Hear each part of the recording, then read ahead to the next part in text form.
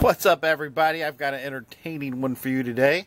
I have a $100 Ford Escape that came in just like this. It's missing the exhaust manifold. You see the gasket still hanging there. But before I put any money in this car, man, I got to see how the engine runs, or if it does run, because, you know, this is going to be an expensive proposition fixing this exhaust. So before I move forward, I got to find out. So here's my question. Have you ever started a car without the exhaust on it? What happens? Well, that's actually a pretty good question. So if you take a look right here inside the port, you see it right there. On the very inside of that, if you stuck your finger in there, you would feel the valve. And it kind of goes, you can kind of see the hole going there, okay? And so when the combustion process happens, that opens, it's going to push out the exhaust right out of that valve hole. So there's literally, it's going to be pushing exhaust straight out of here. And you're like, oh, that doesn't seem like a big deal. Well, I can start the car and see what's going to happen as far as the engine runs, but I don't recommend this. Now, this is a $100 car, so I'm not really that worried about it, and this is a cool video. Two things that you should not be concerned with. But, so what can actually happen is if you try to drive a car that don't have exhaust on it, as the engine heats up, the metal that's around the valve seat, which is usually made out of stainless steel, well, if it gets a cool breeze in it because it's metal, it can contract. And if it contracts, if it gets cool too quick, you can drop a valve seat and suck a valve down. That's the real danger and of engine damage anyway, to starting a car without exhaust.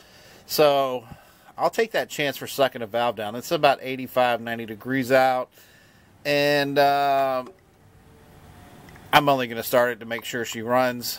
But I thought it would be a cool video for you to check out. So let's jump up in the driver's seat and see what happens when we hit the key. And maybe I'll come down here and take a quick video and show you what it looks like. Maybe we can catch the valve moving back and forth. It's going to be loud, but I will do it for my viewers just because y'all love this crap. Alright, man, just hang chilly. Okay, guys, we made it to the front, so let's see what happens. We got all our dash lights on. Everything sounds like it wants to move. So let's see what we got here. Watch that RPM. Let's see if she moves. Make sure the crank signal and all that stuff is good. Oh, she busted off. You know, it is kind of loud, but it isn't as loud as I thought it was going to be. The last one I did this was a 350 small block, and that was kind of like Vietnam with no earmuffs. So hang on, let's take a look underneath and see if we can catch that valve moving back and forth. That would be a pretty cool sight, so let's just check it out. Alright guys, let's see what we can do.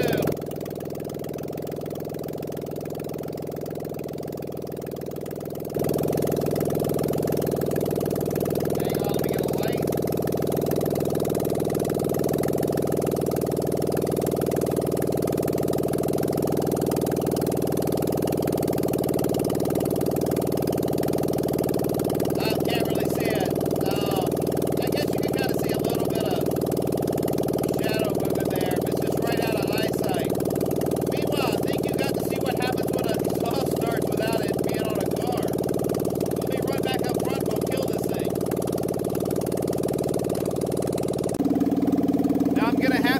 For an engine that's has not ran for 3 years, she's running pretty smooth, but I've got to shut it off because, like I said, I can't get the combustion chamber heated up because then it might drop a valve.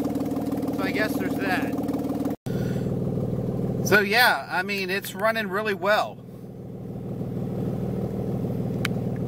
I mean, she is just kicking nice and smooth.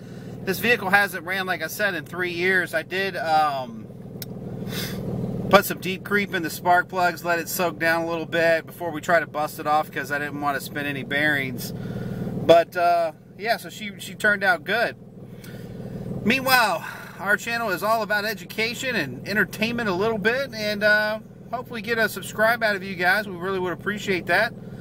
Also, if you're bored today, go check out our cool Amazon store that's in our description. It's all my favorite picks, and I'm sure you'll find something that you love. Love, like you love the car, man. Meanwhile, y'all know I got to put this $100 car together, so stop giving me grief. Oh, and by the way, I say it's worth more than $100 now because you just busted off. What? Meanwhile, see ya, love ya, don't want to be ya. Broadcasting from the RVA. Later, baby.